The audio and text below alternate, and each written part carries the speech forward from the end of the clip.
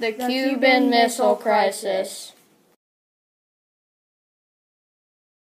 Fidel Castro overthrew the government and established communism.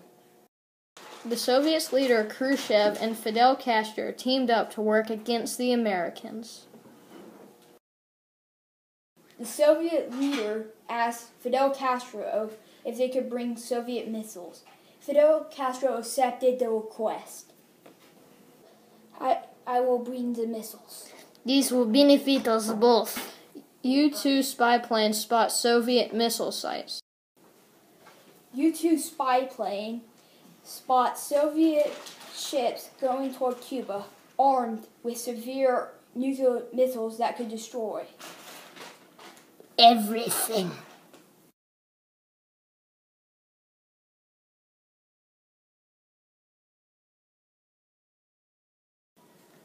Kennedy sent warships to make a blockade so Soviet missiles can't be sent there.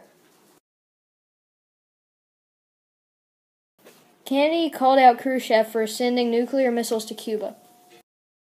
Tell your men to send the nuclear-loaded ships to Cuba right away, sir. When the Soviet ships came, the blockade came and blocked them from coming in, and then they were forced to retreat back to the USSR.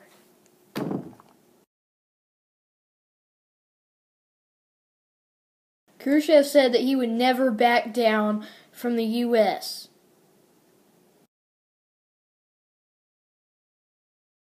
We must arrange negotiations with the U.S.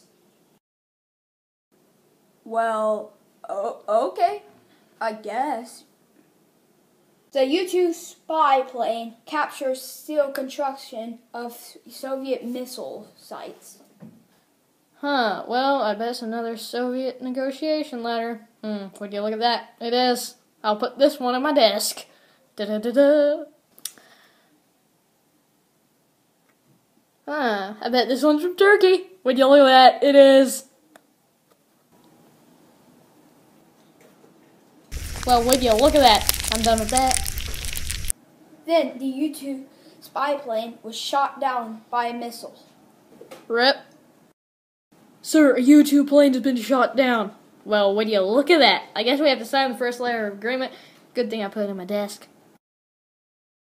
Well, hey everybody, we decided to agree to the Soviet and Cuban's terms. Castro, Khrushchev, and Kennedy all agreed to the terms.